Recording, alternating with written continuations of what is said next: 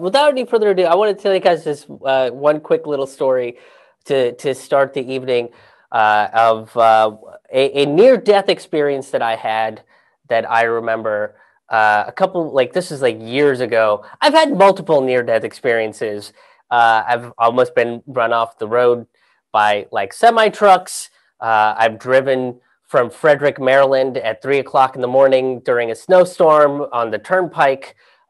Which would legal like that shouldn't have been a thing I should have done. I should have just like not when you see semi trucks pulling over on the side of the road because they can't make it down the mountain, you should probably follow suit. That's like a big lesson that I learned. By the way, you guys can turn on your mics and like be loud and stuff throughout the show. I feel like I should have mentioned that, but I figured you guys would have all known anyway, but I forgot about that. But this particular near-death experience that I had was when I was in college. We decided to do this trip as a group that we were going to go to. I don't even remember what park we were going to go to, but we all decided, let's go whitewater river rafting. We'll go do a weekend of camping and we'll do some whitewater river rafting. And I know when you guys look at me, you guys go, look at this guy and you go, look at his blazer. That is an outdoorsy blazer for sure. This guy definitely knows how to start a fire. He's won some patches in his lifetime, but I do not do well in the woods. Surprise. You guys, I don't do well in the woods. The woods are where people go to die, and bears live in the woods. I don't know if you guys are aware of those two things, but that is pretty much what I've associated the woods to me. But I went, and then like we kept off the weekend whitewater river rafting, and I'd never done it before, and like none of us had done it before. There were 5 of us in this thing, and you know we had my friend Nikki who was like gonna go to the Navy, so she was real gung ho about it.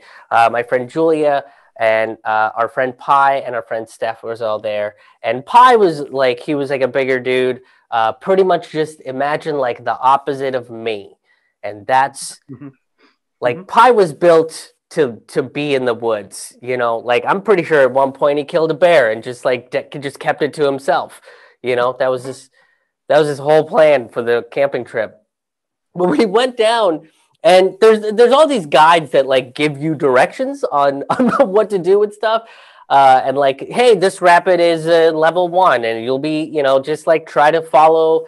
What we say, if you feel like you're gonna hit this thing, like do this or whatever. So we felt pretty okay about the whole thing, and then we came up to this one very intense rapid, and they were like, "Listen, you have the option. We're legally obligated," which is exactly what you want to hear during like a death-defying trip. Is that they're legally obligated to make a statement, which just means, hey, people have died, and we don't want the lawsuit. Right? Like that's really all that means.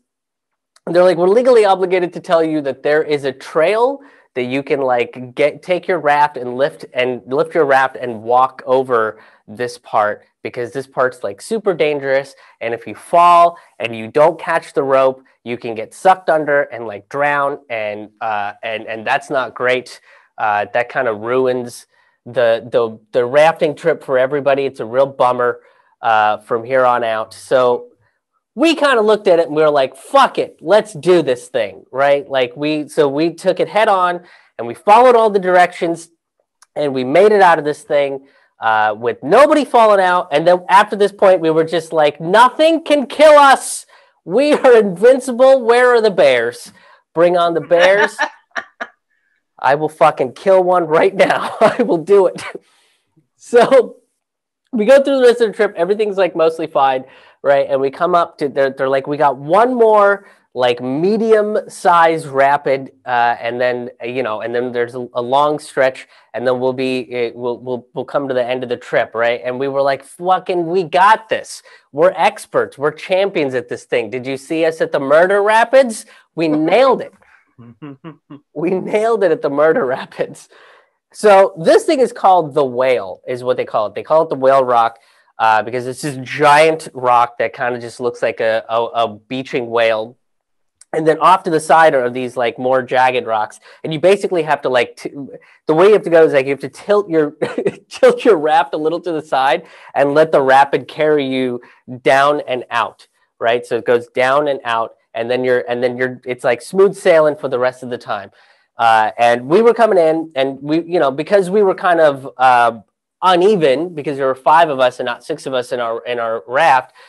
One side had to paddle more than the other, and we had to overcompensate. So we got this guy like yelling from the top of this rock, just going, "Hey, left side, more paddle, more paddle." So we all start paddling real hard on the left side.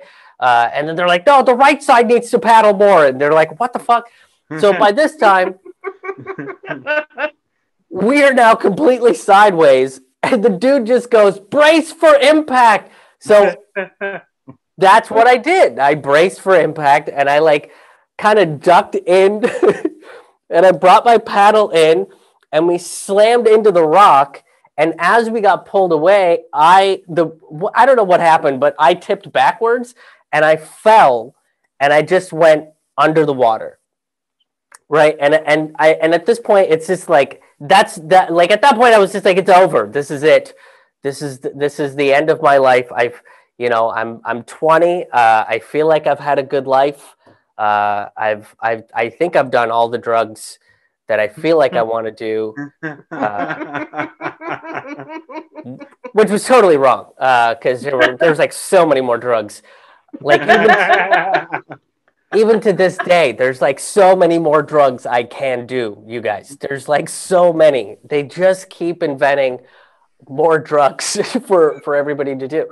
But the only thing that positive that went through my head is, well, I guess I don't have to pay back those fucking student loans anymore, right? That's like, it's just like that's the only moment in my life where I think I genuinely was just like, fuck capitalism, take me. Like it's I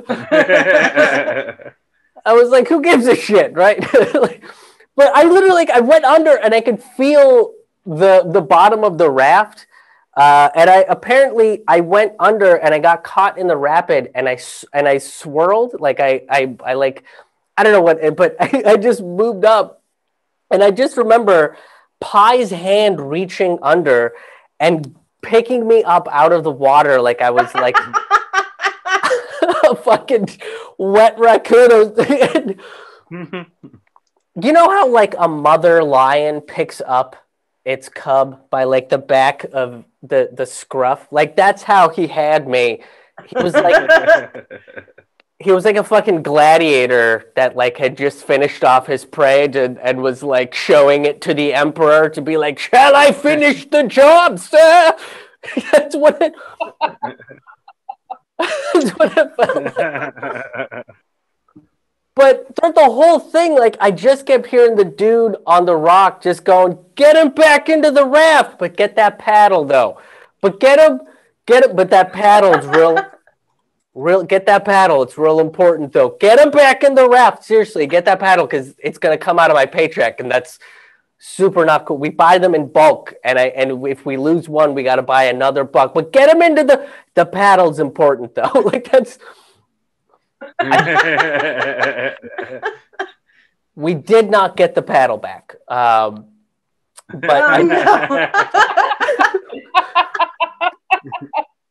that paddle is dead, and hopefully doesn't have to pay back its student loans. You know, I hope that I'm in a great fucking life somewhere. But yeah. And then, like, one of the other other guides was just like, "Here, take my paddle." And I was like, "What are you gonna do?" And he's like, "I'm gonna fucking hang out here for the rest of the day. I think we're done." Like, that was, we got to the end, and we got off and got onto the bus, and my friend Nikki was like, "Hey, I can't wait to do this next year." And I was like, "Can't you wait to do this next year?" I feel like I can. I think I'm good with white. I'm just going to go to the South and I think tell a lot of really political jokes about socialism. I feel like that's less dangerous. I feel like that's less dangerous. that was my near-death experience that I remember.